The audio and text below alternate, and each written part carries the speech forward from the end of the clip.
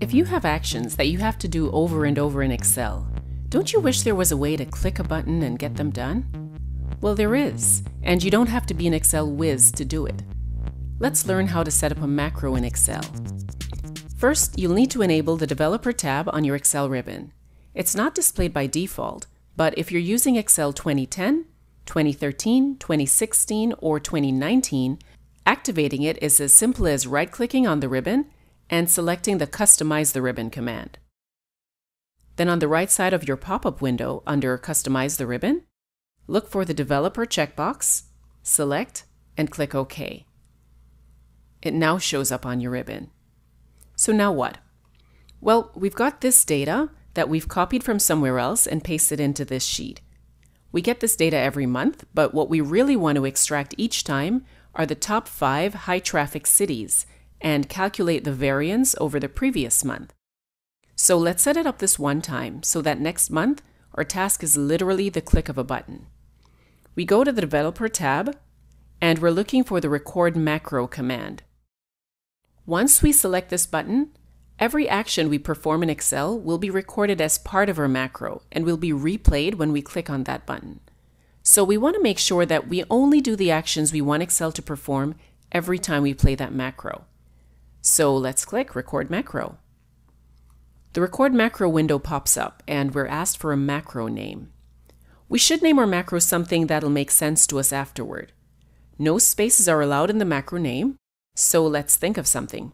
Maybe we can call it Monthly Stats. We're also asked what shortcut key we'd like to assign to this macro. Now be careful here. We can combine the shortcut key with any letter of the alphabet, but we don't want to overwrite an existing shortcut like Control-P to print or Control-S to save. A good way to double-check this is to test out the shortcut we want to use before we save it as a macro. Since every letter of the alphabet in combination with the Control key has been assigned a shortcut in Excel, maybe you don't want to overwrite an existing command. So a good option is to use Control-Shift and a letter of the alphabet. Maybe we can do Control-Shift-M. We'd simply select the Shift and M keys together, and it shows up in our Record Macro window as Control-Shift-M. The next thing we'll want to do is to tell Excel where to store this macro. You'll see 3 options: in a personal macro workbook, in a new workbook, or in this workbook. Personal workbook means that you'll want this macro to be available to you on any Excel workbook that you open on this computer. Of course, new workbook means it's going to be for a new workbook that hasn't been created yet, and this workbook means it'll only be available for this particular workbook. So let's select this workbook. And in this description box, we can type a more detailed description if we feel that later we're going to forget exactly what actions this macro performs. So maybe we could type add variance column and filter top 5. And we click OK.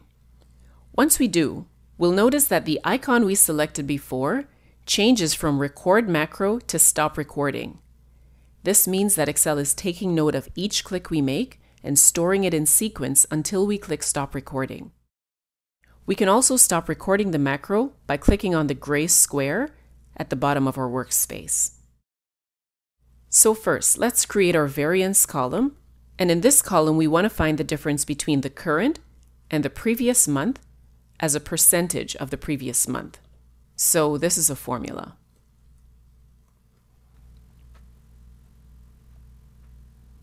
We copy this formula to all the other items on the list, and of course we want this variance displayed as a percentage. We also want to format our data set so that the data is visible and easily understood. So let's make the header stand out, and also the title of our data. We see that some of the information is cut off, so let's auto-fit these columns. And finally, we'll go to the Data tab because we want to create that filter. We select the filter icon, and we're filtering by the current 30-day period. We want to see the top 5 items, so we go to the number filter and change top 10 to top 5. So we're happy with these steps, so we can stop recording this macro. And the next time we press Ctrl-Shift-M in this workbook, these same actions will be performed again. Let's try it out. We've copied our data from its source, and now we're ready to paste. We press Ctrl-V. So now the raw data is in our worksheet. We want to run this macro. Remember, our shortcut key was Ctrl-Shift-M. And there we have it. The top 5 cities are filtered and showing up on the worksheet. So that's great. But what if you can't remember the shortcut keys you used for a macro? Well, you could always go to the Developer tab, click on Macros, select the macro name, and click on Options. There you'll see the shortcut key to initiate that macro. Or you could just hit Run with that macro name highlighted. But there is something else that you can do at the initial setup stage or even at this point to make it easier to run that macro and reduce keystrokes and clicks in the future. Let's do it now.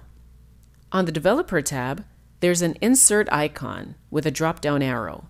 It gives us the ability to insert a control button, which we can click to run the macro we've just created. We click on the button option under Form Controls, and notice that our cursor is now a plus, like a drawing cursor. We use this to create a button within our worksheet. And we get a pop-up window asking what macro we'd like to assign to this button.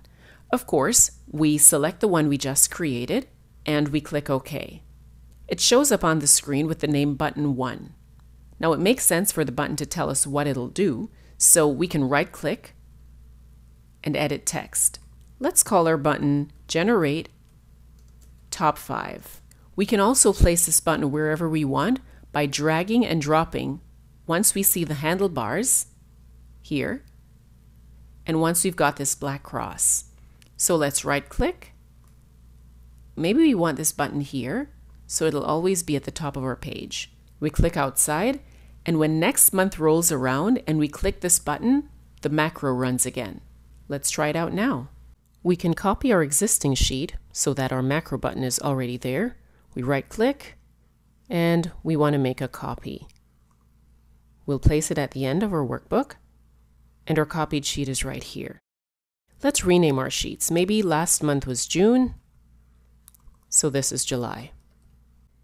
We remove the filter that was applied, and of course, we want to get rid of last month's data. So we clear, and now we're ready to copy the data from its source. Ctrl-C to copy. We paste here, and generate our top 5. Great, our macro works perfectly. Ready to learn more about Microsoft Excel? Then check out the full course on GoSkills.com. Click the link in the description.